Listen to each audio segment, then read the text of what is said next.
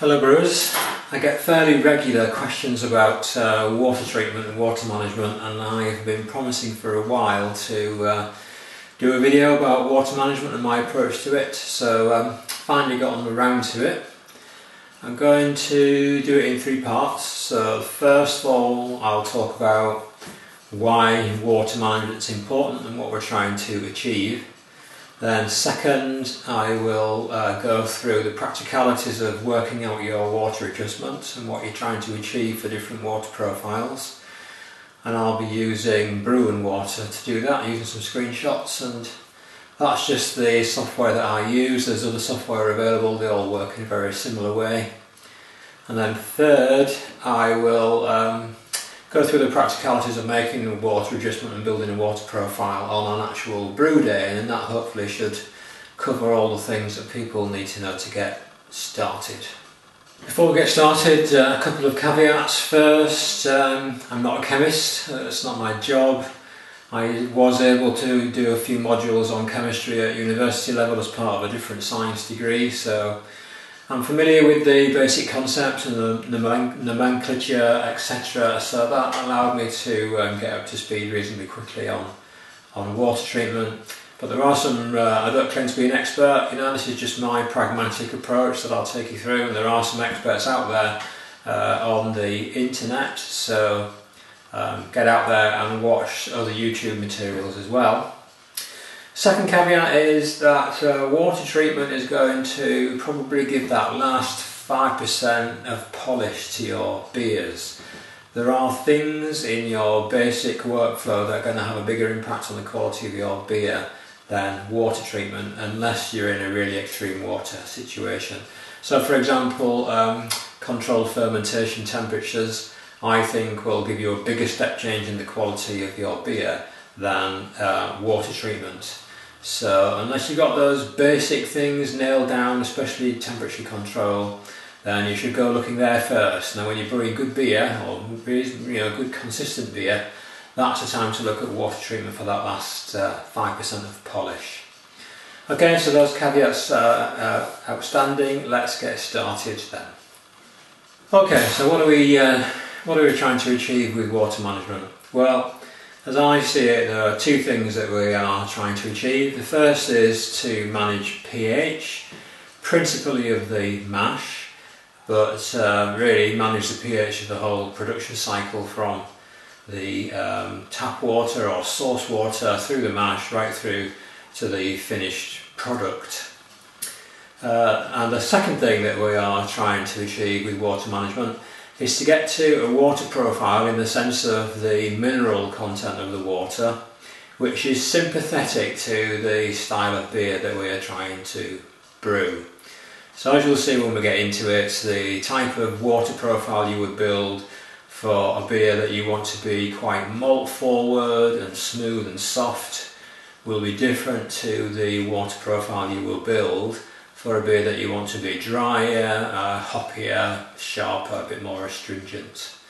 So we'll take it in those two parts. We'll deal with pH first, and then we'll talk, mainly when I'm in brewing water, we'll talk about matching your water profile to the style of beer that you are trying to produce.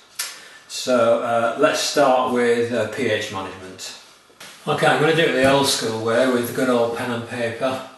So let's begin by checking that we all know what pH is and we're all talking about the same thing.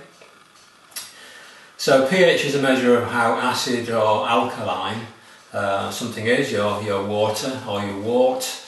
It's measured on a scale from 1 to 14. I've just got a short scale here because that's what we're interested in, where 1 is the most acid end of the scale and 14 is the most alkaline end of the scale. Remember that that's the direction it goes in, so if people talk about the pH being too high, they mean that it's too alkaline. If people talk about increasing the acidity of something, the pH number will get smaller. That's the direction that the scale goes in. Now there's one slightly geeky thing to remember about the pH scale, I think, and that is that it's a logarithmic scale. So if you go down from one unit of pH to another, the underlying chemistry is changing by 10 to the power 1, which is 10 times. So the underlying chemistry is changing, of acidity and alkalinity is changing 10 times when you go down or up one pH scale. If your pH changes by 2, the underlying chemistry is going to change by 10 to the power 2, i.e. 100 times. And if your pH changes by a factor of 3 or 3 points, the underlying chemistry is going to change by a factor of 10 to the 3, which is 1,000 times. And it's a bit geeky and you can forget that, but the reason that I just explained that is what that means is relatively small changes of the number, the pH value, can represent quite significant changes in the underlying chemistry, which is why you will see that we seem to obsess about relatively small changes in pH. Relatively small changes in pH can make a really big difference to what's going on in your chemistry of your brewing. Okay, the midpoint on the pH scale is 7, and that's where something's neither acid nor alkaline, it's neutral. And you will find that the vast majority of drinkable tap water has a pH of between 6.5 and 8.5. As you'll see when we get further into it, the pH is just one factor to consider, and it's actually not the key factor to consider in your tap water. But it's something that you certainly will want to know when you get into your water treatment.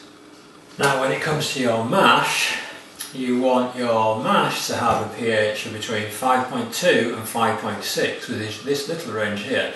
That's a really restricted range, as you can see.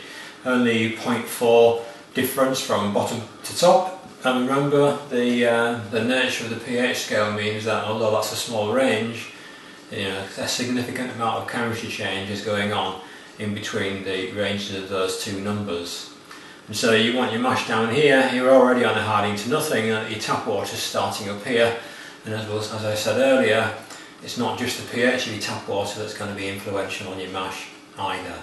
So why do we want the mash pH between 5.2 and 5.6?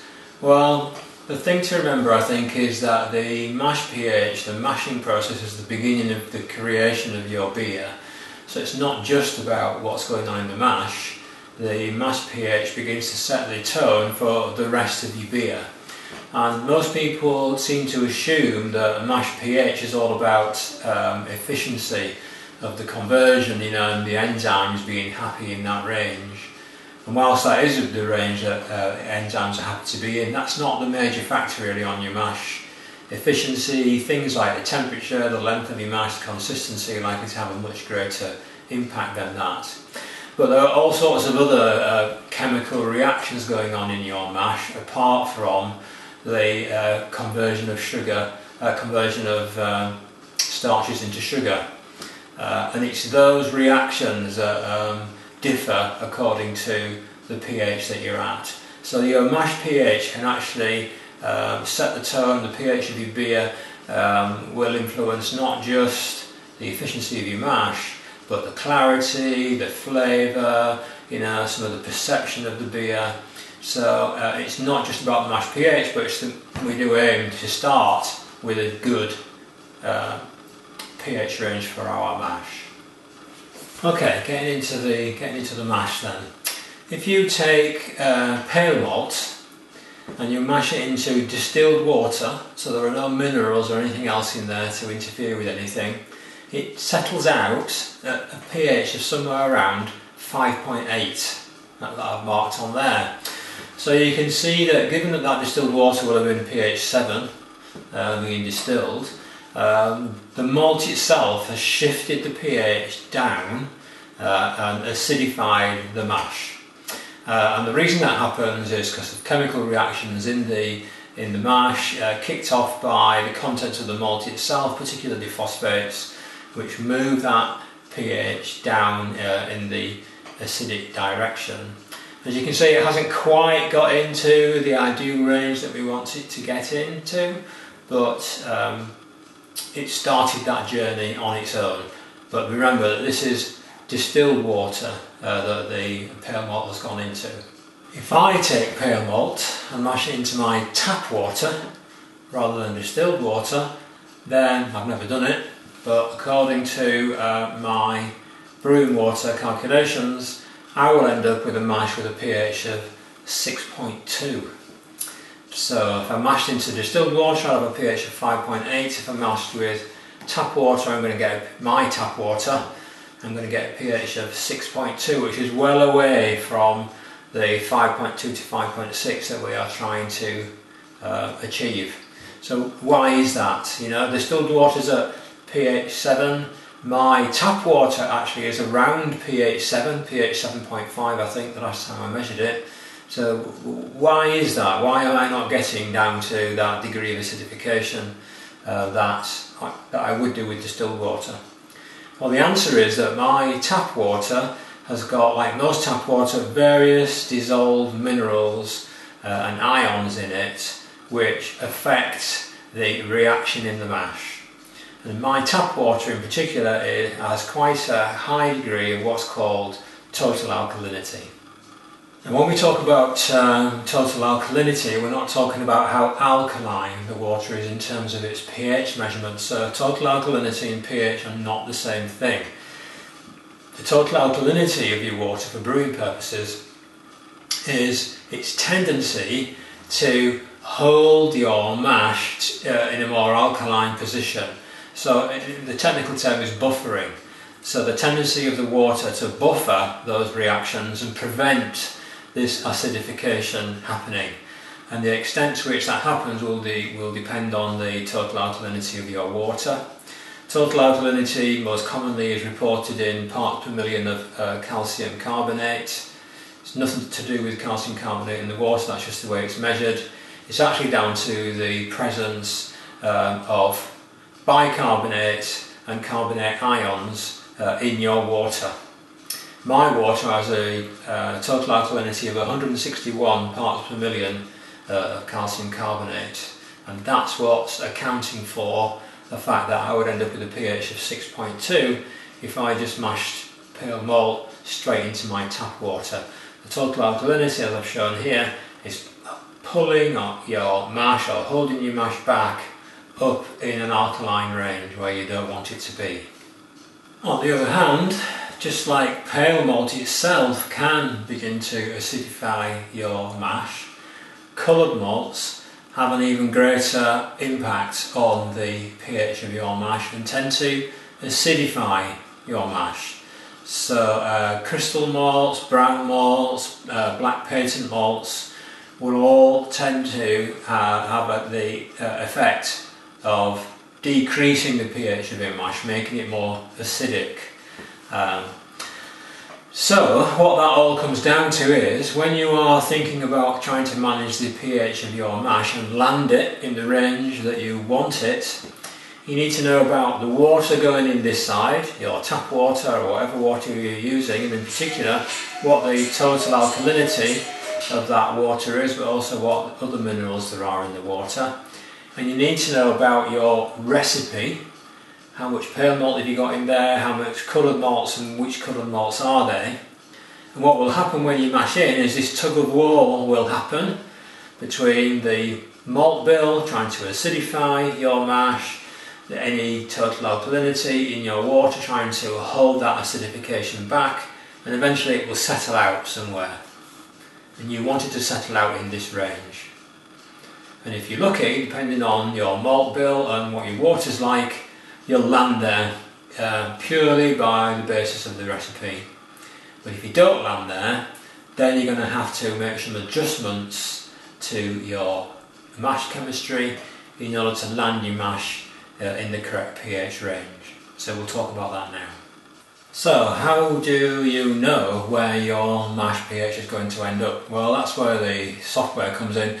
You can do it longhand if you're clever enough, you know, look it all up in books. This is the reference book, as you can see, my well-thumbed copy, Water, by John Palmer and Colin Kaminsky. I'm not clever enough to do that, I use software to do it. You tell your software what your tap water profile is, you tell it the recipe, so you have to change that each mash, and it will estimate where that tub of well is going to finish and what your mash pH is likely to be. So what do you do if your mash pH isn't where you need it to be? Well, you've got a number of options. So if your mash pH is not going to end up where you need it, what can you do about it? Well, you're going to adjust your water chemistry, basically. If you need to decrease your pH, make it more acidic, then one obvious thing you can do is add acids. The most commonly used ones are lactic acid, phosphoric acid, or some mineral acids. Chances are you'll also be adding some minerals of some sort to your water anyway to tone the water into the type of beer that you are brewing. Very commonly gypsum is added, which is calcium sulfate, calcium chloride is added, and both of these particular minerals will tend to decrease the pH as well, principally because of the calcium that's in them. And so there's a good chance that you will be decreasing your pH through your mineral additions anyway. It's possible that your pH will end up too low, particularly if you are brewing a very dark beer like a stout and your water's not very minerally, so you're getting a lot of acidification happening, in which case you might need to increase your pH, and in that case you're going to be adding alkaline substances such as sodium bicarbonate, which is ordinary baking soda. There are stronger alkalis like sodium hydroxide as well, but these are quite potent chemicals, and personally I wouldn't use them when you can use something as safe and easily obtainable as sodium bicarbonate. So to summarise then, I've tried to give you a quick summary on one piece of paper, although be it quite a big piece of paper. What you've got is your starting water with its mineral content and a certain degree of total alkalinity in there, which will tend to buffer your mash and hold it in an alkaline position. You've got your grain bill going in, and grains will tend to acidify your mash, particularly the darker grains. There'll be a reaction between these two and they'll eventually settle out to an equilibrium. If that's in your mash range of 5.2 to 5.6, all is good. If not, then you're going to have to adjust your water chemistry. Exactly what you add and how much you add is what you use the software for, and we'll get into that in video 2. Okay, so that's all for now.